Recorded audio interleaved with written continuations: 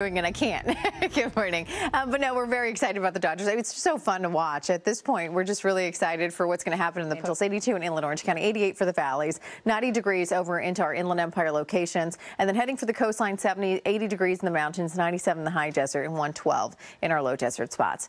John and Jaysha, I mean, here's the deal. The community gets together when the Dodgers start winning, and people want to talk about it. You feel like you're part of a big community. So thanks, Dodgers. We'll be right areas of Wrightwood today. We're back to about 62 if you're traveling out the door for Santa Clarita, and then over into areas of Los Angeles. Hey, good morning, returning to Southern California. With that, we're going to see our temperatures slowly climb back up. So we're going to expect to see temperatures return to, it looks like, those 80s today. There is some fog out there. Yeah, the fog is building in, so you might encounter that as you are commuting along today. Right now, visibility looks fine. I don't have any dense sunshine returning, so it'll be sunny skies in full swing by the time we're heading into 11 a.m. And then at 3 o'clock, now it's 87 degrees, and we're going to see those temperatures stay about 87 to the low 90s in some of our Inland Empire locations. 80 degrees for Los Angeles and Inland Orange County. We're going to see those temperatures get a little cooler over the weekend. After Saturday, it's 81, and then Sunday we drop. We're going to drop down to about 79 degrees.